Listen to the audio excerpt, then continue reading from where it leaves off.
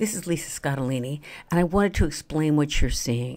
You're now entering the lobby of the Collegio Militare in Rome. It is a military college in Rome. It is not generally open to the public, so we wouldn't ever be able to get in here. But for this ceremony today, which is a commemoration and a memorial service for the 75th anniversary of what happened to the Jews of Rome in October 1943. And so you'll go through the lobby and directly into the courtyard itself. And this is the actual courtyard where the Jews of Rome were held. And all of that is detailed in Eternal. And this is the memorial service to honor those victims and to make sure that we never forget them. It's very moving and very solemn and very important. Mura attraverso le quali penetrava dall'esterno il solo silenzio più assoluto dell'indifferenza.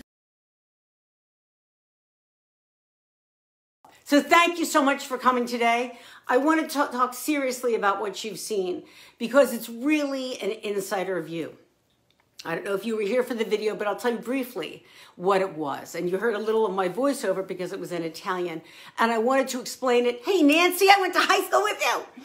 And really give it the import that it deserves. Because when I planned my research trip to Rome for Eternal, I planned it to be for the 75th anniversary of this incredibly shocking, true event that took place in history that I didn't think was widely enough known.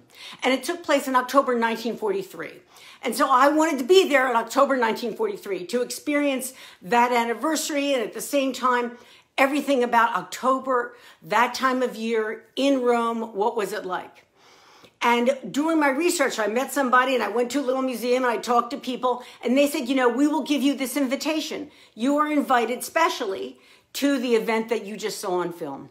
It is a very private ceremony commemorating the 75th anniversary of this October 1943 event, which was part of the Italian Holocaust, but specifically what happened to the tragedy and the crime of what happened to the Jews of Rome.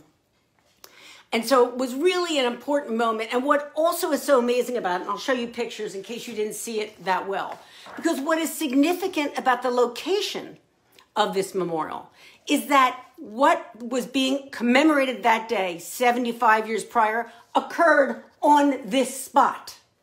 Do you understand what I'm telling you? This is filmed at the Collegio Militare. It is the memorial, that is the military college of Rome. It is not open to the public. And it's for training soldiers.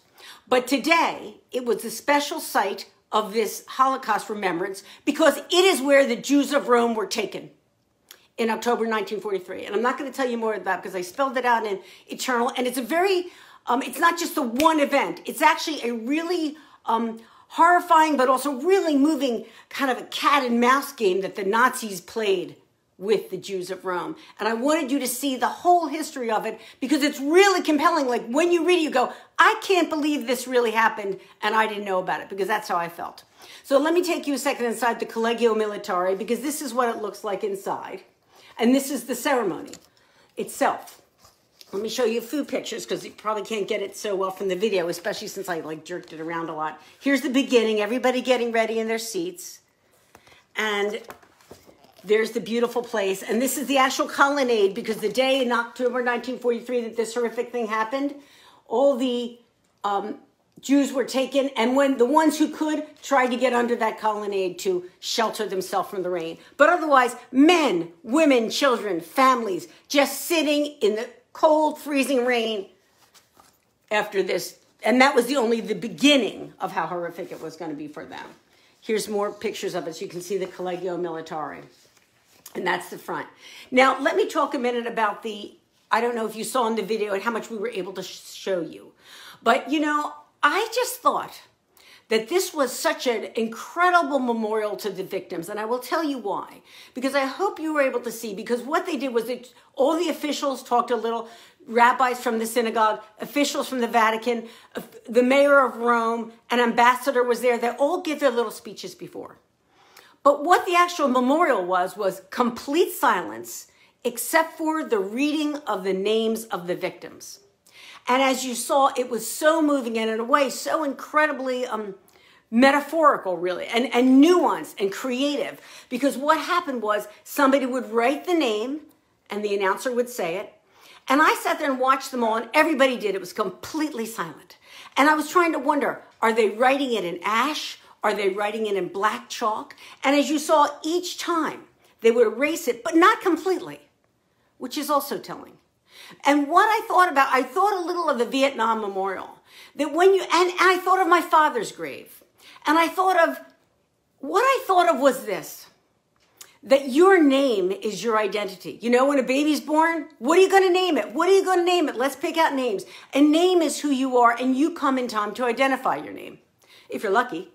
And when the Nazis came in, and we talked a lot before, it's not just the Nazis. The fascists really perpetrated a lot of atrocities against the Jews so that when the Nazis came in, they knew where to get them, right in the ghetto. But the first thing the Nazis did when they got you was they took your name away. They gave you a number. And there's a reason for that. It is the most dehumanizing thing you can do to a person to take away their name.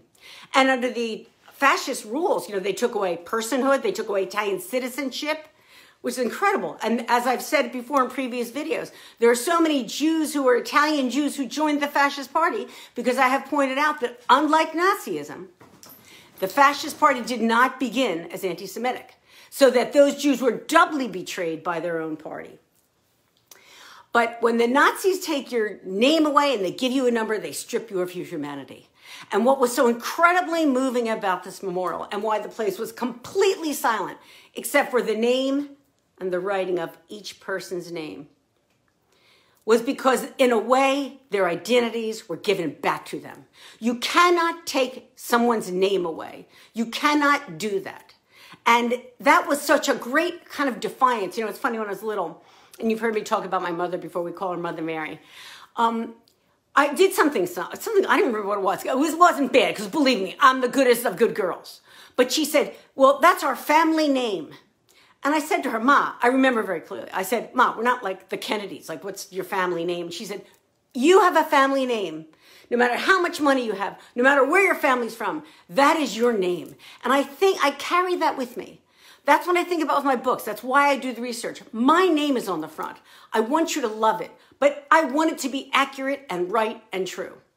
And that's what was so great about this ceremony. You know what else it reminded me of? Everyone, when you go to the Vietnam Memorial or you go to a cemetery, when I saw the Scatolini name, my father's name, on his gravestone, my instinct was a rubbing. You've seen people at the Vietnam Memorial. Maybe you've done it. I haven't done it, but I've certainly been there. And it's hard to not cry when you see somebody rubbing, making a rubbing of someone's name. That is really the ultimate memorial. And that's why I think it's so important for the Italian Holocaust, because it's very hard to conceive of the numbers of those who were killed. You know, you're talking about 6 million Jews during the Holocaust. All the numbers of people killed during the Holocaust. But a number is hard to quantify, and a number does not pay homage to the victim. Just one name. And when you watch that video, when you get a chance, you'll see one name after the next, after the next. And those relatives of those people were in that audience. And they wept when that name came up. So it was a very, very moving thing. And it was a perfect way to give these people their humanity back. You know, it's hard to define what justice is. And justice is a really hard thing to get when the victims are gone and the evildoers are gone. But all you can do is tell the story. That's what I wanted to do in Eternal. And all you can do is make people aware of who these victims were. And so you have a name that is never quite erased, that cannot be erased forever, that will not be, as long as we remember it, and we will. When I wrote Eternal, of course it's fiction, and we've talked about how historical fiction has some factual basis. When I mentioned the neighbors in the ghetto, I included some of those real people's names. So they're there, and you'll know it. And that's why the story was important to tell.